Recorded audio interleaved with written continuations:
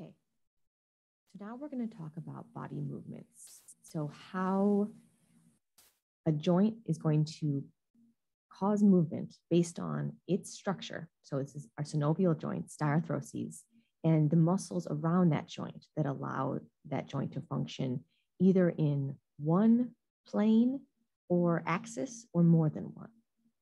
So before we go into that, pause to do a learning check related to synovial joints.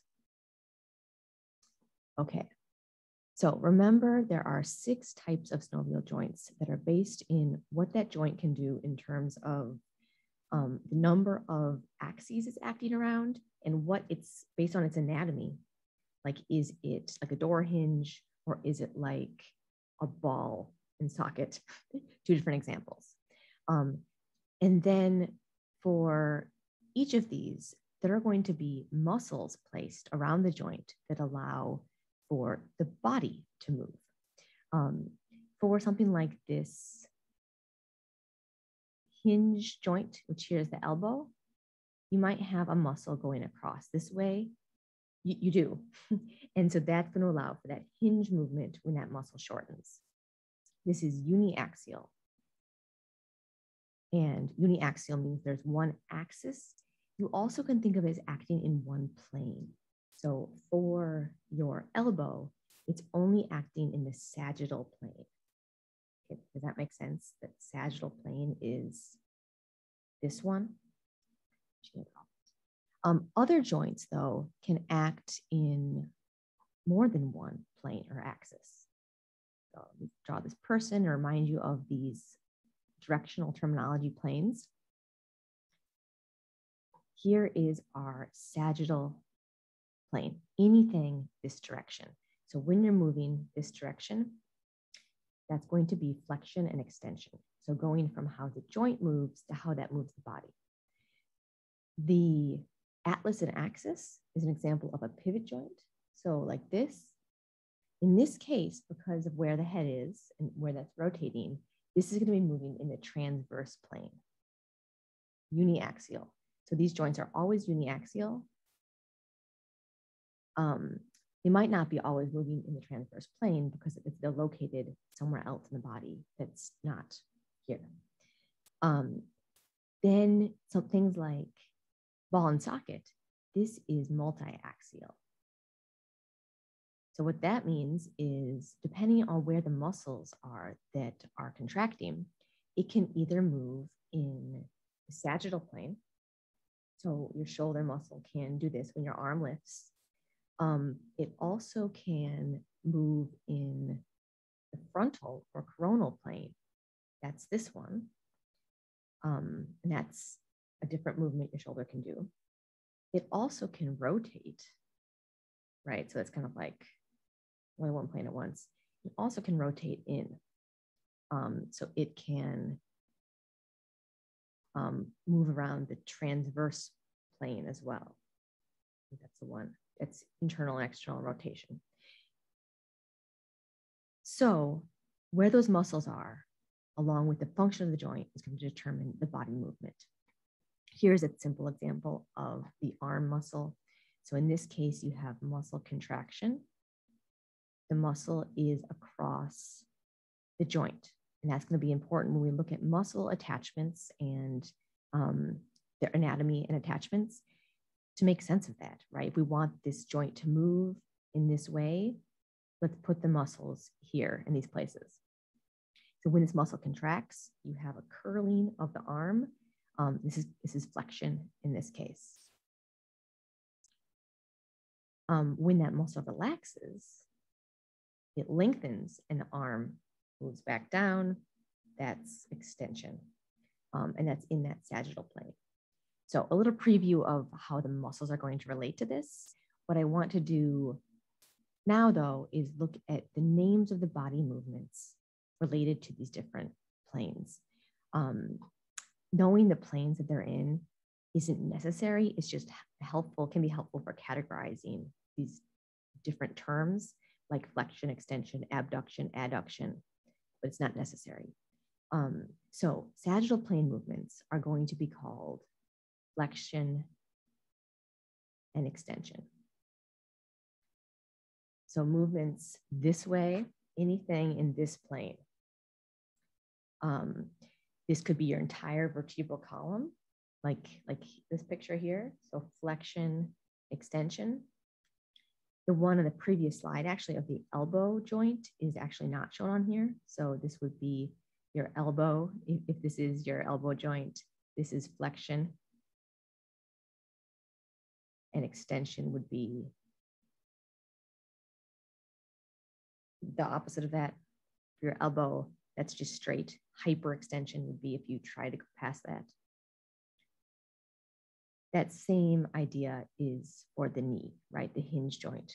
However, flexion is back for the knee joint because flexion is typically decreasing the angle. That's a little more intuitive with a hinge joint. So with the forward and backward, you have to be thinking about forward as decreasing the angle. So this angle versus, get another color here. Yeah, I mean, that works, right? This angle is smaller than this angle. So flexion is always decreasing the angle. Extension is increasing that angle again.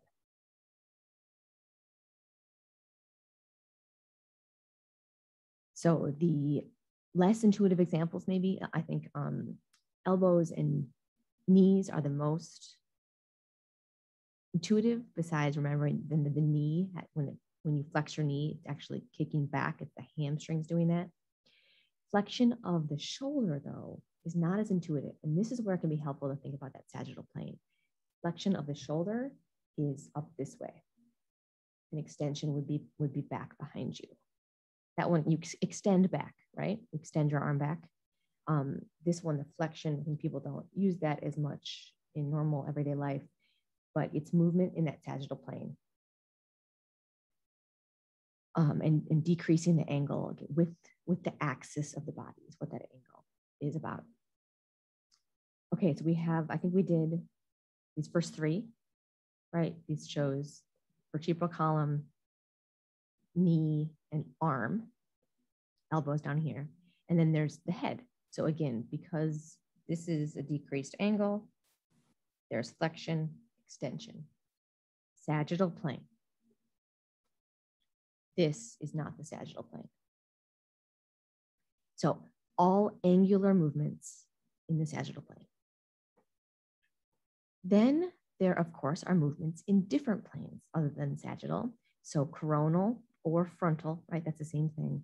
And the transverse planes. So this is showing those two.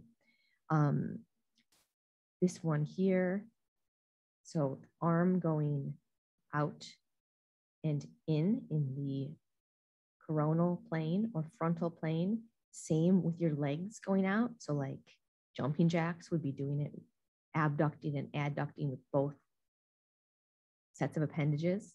That is your coronal or frontal. And add is adding together, so coming together. Abduction is the opposite of that. To abduct someone, take it away. So abduct your arms, adduct them.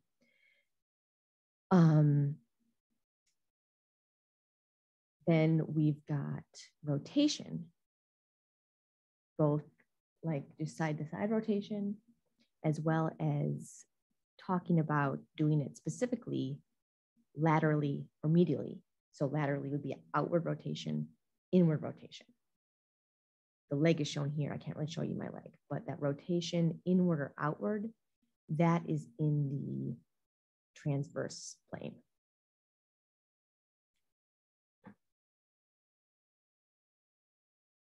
Then the last one on here is circumduction. This one is complicated because it's basically using all of them. Maybe that's simple. So this would just be ball and socket joints that could do this. I'm pretty sure that's true. And it's going to be a combination of flexion, adduction, extension, adduction. All four of those movements in one. flex, extension, abduction, and adduction in order to move in a circle. Okay, then we have special movements. So some specialized movements that only the feet and arm can do. So these are terms that only apply to the arms or feet. One of them is a type of rotation. So this is in the arm, right? So actually arm is that way, feet is that way, pronation and supination. So we talked about parallel here, and we kind of might come back to that, but supination is when you're holding soup. So this is like anatomical position. In anatomical position, you are in the supine, right? But this refers to the movement. So going from anatomical to opposite, rotating to face down, that it's an internal rotation. That's also called pronation when it's for the arm. So internal rotation of the arm is called pronation. A external rotation would be supination, going to the supine position. Then the feet, there's a couple different specialized movements. If you go up on your heels, walk on your heels, that's dorsiflexion. So you're flexing because you're going in that sagittal plane. Both of these are going in the sagittal plane, so they're both called flexion. But dorsi is like dorsal's back. So I kind of think of it as like your foot's going back. This part's going back. And then plantar flexion is on your toes, or the kind of the pad of your foot. And that's you're planting your feet, right? You're in a more stable, not really, but maybe on your toes. That's plantar flexion. So both of those in the sagittal plane and specific to feet. Then also with the feet, you have eversion and inversion. So inversion is kind of tilting your foot in. So you're standing on the outsides of your feet. And eversion is out. So you're on the medial sides. Won't use those a whole lot, but I think it is useful to think about how a joint can have more than one movement. And sometimes that's because it's multiaxial. Sometimes it's because there's more than one joint in there. So the foot's going to be an example of that. And arm too, actually, right? These movements you're seeing right here are not just the hinge, both. So the foot it can hinge, but it also can do this eversion, inversion, even though it's not a ball and socket joint, because it has more than one joint within it that allow for different movements.